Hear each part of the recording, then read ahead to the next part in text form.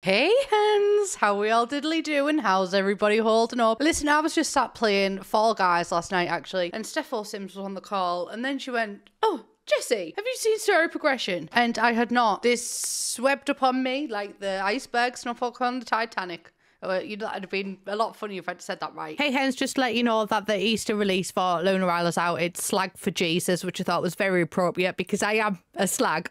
And it also goes up from extra small to 5XL. I'll leave the link in the description if you want to buy it. Love yous. Anyway, so it's on the official EA website. I couldn't really tell from reading it whether it was out today or not. EA don't cop 'em, but we'll soon find out. Hey. Moving on. So the neighbourhood stories system, we did have this kind of, but it's been updated. I'm back to update you on neighbourhood stories. First, a quick refresher. I also think it's an absolutely great addition there. I fully agree with you, darling. Base game packed with interesting moments that lead to all kinds of life change for individual Sims. However, the Sims living in the active household have the potential to experience so much more life change compared to their neighbour Sims. Last November, we rolled out a free update that added a set of life changes for neighbour Sims who have a personal connection to the active household. You can read all about that. Yep, today I'm excited to update you on the new additions to neighbourhood stories as we continue to build upon this feature over time. The first major addition is life changes for all neighbour Sims with or without any relationships to the active household. The new neighbourhood story system opens up interesting autonomous changes all over the world. Now neighbours that you do not know will adopt young Sims into their household, love that, aged between infant and children, become pregnant with their significant other and eventually deliver. Family-oriented Sims are more likely to do this while non-committal Sims are less likely. So actually traits impact more than just the emotions. Am I taking up too much of the screen? Sorry. Is that better? Sorry. Trying to make it all about me. It's the Jessie story system. They can adopt a dog or cat, join and leave careers, move in and out of lots, die in different kinds of accidents. And these are also configurable, which actually sounds fucking amazing because one thing that I've always said throughout all of these updates is choice. Choice is like such a good thing and it helps appease so many people because some people don't like things to change at all. I do. I like the drama. It's all the drama maker, just fucking love it. But now you can choose how neighbourhood stories affect your game. By default, it is disabled, which I think is pretty valid. You know what I mean? Can you imagine if you didn't keep up with the news and then suddenly Bella Goth's pregnant with another kid, but it'll go missing and all. Thank God Sims can adopt. And then there's household specific configurations. So you can let some houses have story progression and others not. And there's also global enable and disable settings. And you can also check recent neighbourhood stories. So this actually sounds genuinely really fucking fantastic. Ignore how unhinged I am. Actually, I think it's time for change. Wallop.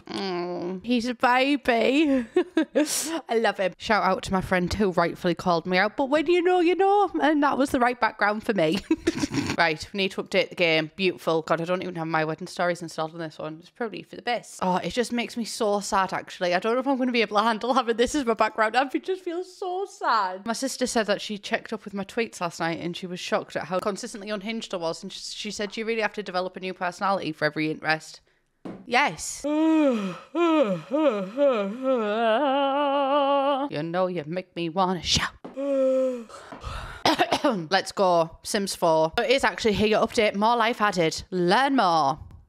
No, actually, I've learned enough. There's also new scenarios as well. Oh, there is quite a lot now. It's quite fun, honestly. Just gonna load this random one. We'll have a little dabble. We'll have a little bruise, so to say. We'll wet our whistle. Play with neighbourhood stories. Neighbourhood stories enables households who don't actively play to experience life changes. This includes pregnancy and adoption. Yeah, so this is my wrist rest for Fortnite, actually. I'm a pro gamer. This includes pregnancy and adoption, moving in and out of houses, or maybe even untimely deaths due to accidents. Go to manage households to configure the system. Separately enable disable the feature of other households around town. Choose which types of life changes are allowed and even make custom settings for specific households. To see the latest changes each day, go to a mailbox. Enable neighborhood stories. Oh, and you can like just fully, this is fantastic actually. Like I like that it's got this amount of customizability. This is really good. This is really good. I wonder as well if they'd add like more things in future updates for like packs and stuff. I don't know, but I really like what they've done with like the ability to choose, because some people get really sad when the Sims die, and like not me. I honestly, like, I do not get attached. Honestly, when my Sims die, I'm like, well, that's a little bit drama I didn't expect, but I'll willingly let happen. Do you know what I mean? Like, do I turn a blind eye when the stove catches fire? I do indeed, Your Honour. I do indeed.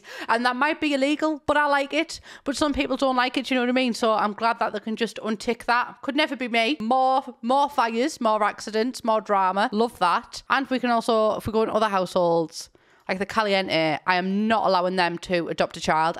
I do not trust Don with a child. I barely trust Don with himself. I also don't want him to have a baby. I would like him to die. Don't trust him with a pet. I don't want him to retire. I just want him to die or move out. Those are my only two options. Oh, that's fucking fantastic that you can customize it for every single household as well. You know what? It feels really good to be so happy and excited about something. Like, I genuinely think that they've done a really good job with this gameplay. Also, it's just that there. And you can just reset the custom configurations. That I really like what they've added. Bitch, do I have any constructive criticism to say? Honestly, I don't think I do. I really like what they've done with it. And I also like how the traits can impact it as well. I would like to see if they can like expand it potentially in the future. But I think they've done a really good job with this. I should probably play through a day and like check to see if anything's actually happened, because the Trojan horse shoe looked good at first. Shit, I remember what this house is. Right, just avert your eyes, babes, avert your eyes. Do not worry what is going on here. I'm planning a video where I read every single book in The Sims 4 and we've got these left. So just do not worry. Do not worry. I think I know what's happened. Check back tomorrow. I will do, darling. You just don't even want to know how long it took me to do this, to read every single book. Do not worry about it. But I will present my findings in the next couple of months. No. Absolutely not near my prize book collection. Absolutely not. I can cope with fires, but not near these expensive books. This is every single book in the game.